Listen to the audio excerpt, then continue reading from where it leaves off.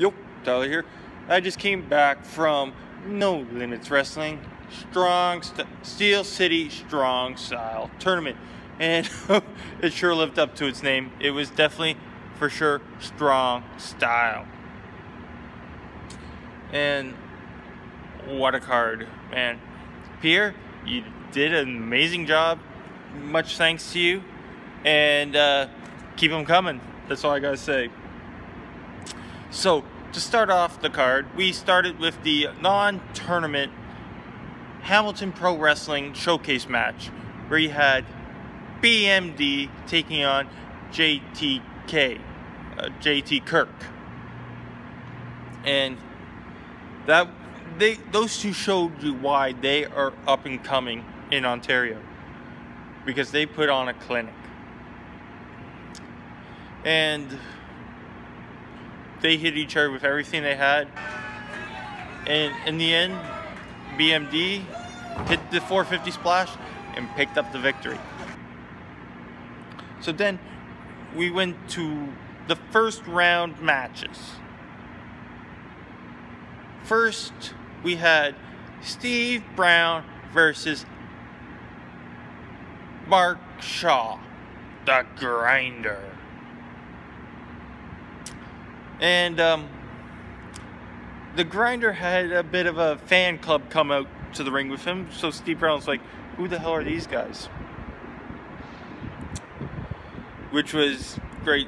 It was interesting to see. Steve Brown really worked on the Grinder's leg. And but in an amazing upset, the Grinder, Mark Shaw, picked up the victory over Steve Brown, to the shock of most of the people in the audience, which included Joey Kings and Ethan Page. And if you were there, you heard some great commentary, great remarks from those two. It was the best. Hey Pierre, if you're thinking about some future events, you should really consider getting Joey Kings and Ethan Page to be your commentators, because they were hilarious listening to those two. So after that, we had the second match, first round match, which was Josh Alexander, the Walking Weapon, versus Double D, douchebag Dylan Daniels, the Starboy. And again, great match, but Dylan, being the douchebag that he was, pissed off the Walking Weapon, and he was shown why Josh Alexander is called the Walking Weapon. And Josh beat him so senseless that he could not continue. So your winner, Josh Alexander, and moving forward, Josh Alexander. Shows you, do not piss off the Walking Weapon people. No. Then after that, we had Holden Albright taking on Kobe Durst. Another great match between those two. Great caliber. Kobe Durst showed you why he was considered, why he replaced Mark Wheeler, and showed why he belonged there in the Strong Style tournament. He took it to Holden Albright, but Albright was too much for Kobe to handle, and Albright picked up the victory. Then, for your final first round match, probably one of the best matches so far. Early candidate of match of the year for 2018, I think. Well, quite a few of these matches are candidates. But it was Tarik versus the King of the North, Carter Mason. And my God, those two. It was hit after hit, counter after counter. It was craziness. Like, those two threw everything they had at each other. But in the end, Tarik, the OG, picked up the victory. And a good class of sportsmanship. They shook hands at the end of the match, and it feels like those two have mutual respect for each other. Okay, so then we went to the second round matches, where you had Tarik taking on the Grinder, and Tarik really zeroed in on the leg injury and picked up the victory. And if you were there, the Grinder seemed to be legitimately injured, because by the end of the night he was walking away on a crutch. He was needing a crutch to keep his weight to help him walk out. And the second round match was Josh Alexander versus Holden Albright. And those two took each other to school. But again, he's the walking weapon for a reason, and Josh Alexander picked up the victory.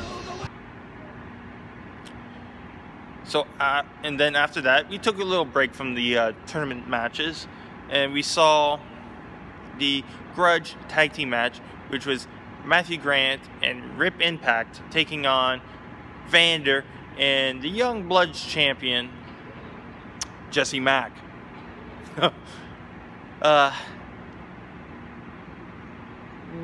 Matthew Grant didn't seem to really want to be in any of the action, because as soon as Vander or Jessie got any offense on him, he quickly tagged in Impact. But eventually we did see Jessie versus Grant, and she proved why she is the Young Bloods champion. But in the end, Rip Impact ended up taking the pinfall, with Matthew Grant cowering in the corner, not wanting to save his partner. So your winners, Vander and Jessie Mack. Then we had your strong style final match, which was Ontario's greatest, the OG Tarik, taking on the walking weapon, Josh Alexander. And boy, those two showed you why they made it to the finals. Like the chops, the kicks, everything was just brutal. And it was like you were on the edge of your seat for most of that match.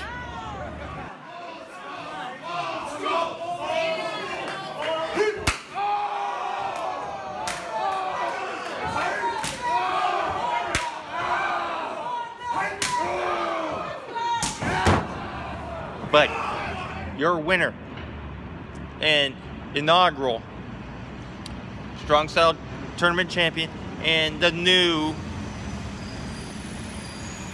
No Limit Strong Style champion, the walking weapon himself, Josh Alexander.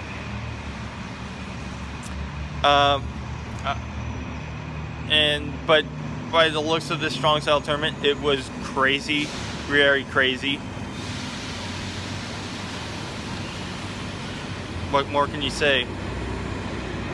But altogether, an amazing card, and you can't believe it was only the second event for No Limits Wrestling. Oh no, third event for No Limits Wrestling, because they did present the Death Proof tournament.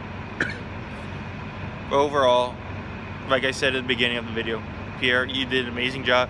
Keep them coming, and I can't wait for the next one on April 21st. And if you're interested, it will be No Limits Wrestling Cross the Line, where newly crowned Strong Style champion Josh Alexander will defend his championship belt. As well, they will introduce another championship belt, the Deathmatch champion. More about that a little later on. Then, for people that bought the VIP tickets, you were treated to the steel cage match, where you had the commission represented by Tyler Hill and Aiden Rain taking on White Trash, Mad Cash, and the King of Pain himself, Papa Proof, Warhead. Initially, Warhead was like, because Jessie Mack came out with them, he's like, we got three tough motherfuckers. motherfuckers here. You got 3 scab rats. Hey, Bill, why don't you hop in the cage with us? Of course, Bill, being the scab rat chicken shit he is,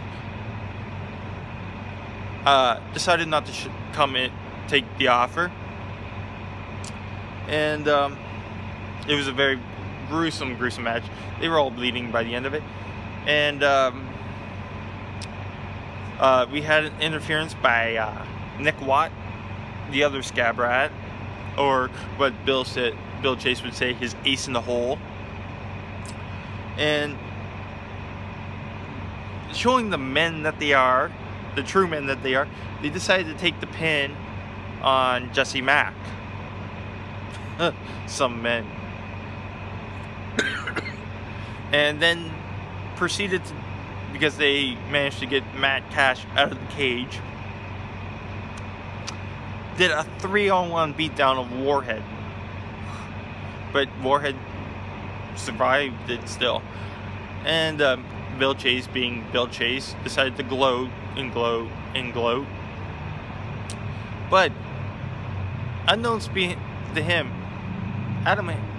he knew Adam Hayes was in the audience, and he was like, and because Bill Chase was then trying to threaten to shut No Limits Wrestling down, but Adam Hayes had to trump up his sleeve, because Adam Hayes has been doing this a lot longer than Bill, and has more connections than Bill does.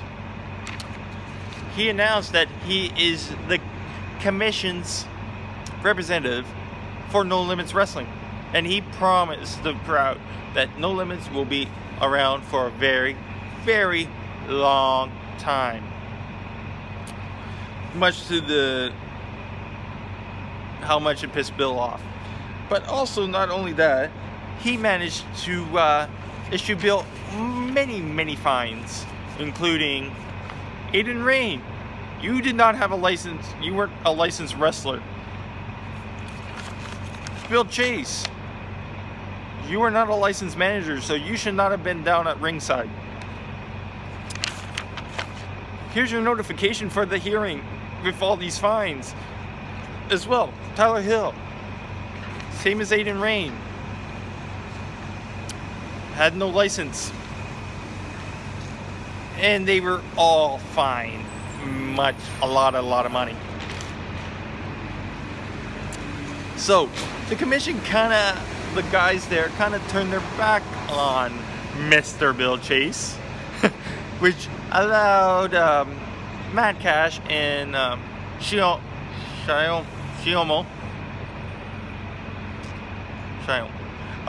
to throw him back in the ring and, let's just say, kick the shit out of Bill. And then Shiomo managed to take out the trash, Mr. Bill Chase, as everyone was singing na na na na, hey hey hey, goodbye. So at the end of the day, was it really a true victory, Bill? No. Because death proof, fuck yeah. But that was the basis of what happened at No Limits Steel City Strong Style Tournament. And for anyone knowing what's coming up, you have New School Wrestling presents Game Day, happening on February 4th at 2 p.m. at the Rock Pile. Pro Wrestling Ontario, Untouchable, happening on March 24th at the Burlington Lions Club. Rescue Mania 2, which is happening at the Lincoln Alexander Center here in Hamilton. And finally, No Limits Wrestling, Cross the Line, April 21st at the Jet Center, at the Jet Hall, 746 Barton Street, Hamilton. as well. If you're at any of those events and you want to see what No Limits is about, you can always pick up their first show. Great deal, 10 bucks, definitely do it. As well as you can pick up some great merch like the shirt I'm wearing.